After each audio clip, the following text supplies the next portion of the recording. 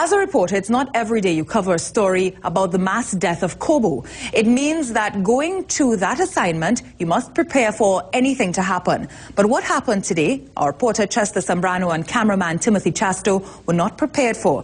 As you can see in this video, Timothy is taking close-ups of a sick corbeau, but after a while, the bird just had enough. We're waiting to bring you that video, and he headed straight in the direction of a certain vehicle,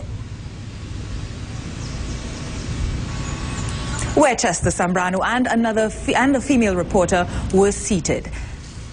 Take a look at what happens next.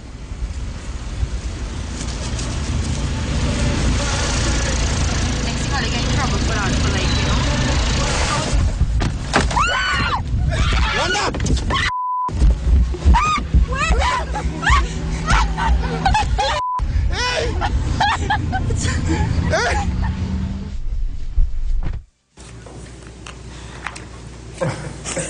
So a little bit of humor and comedy for you there, coming out of what can be or what could be a serious tragedy.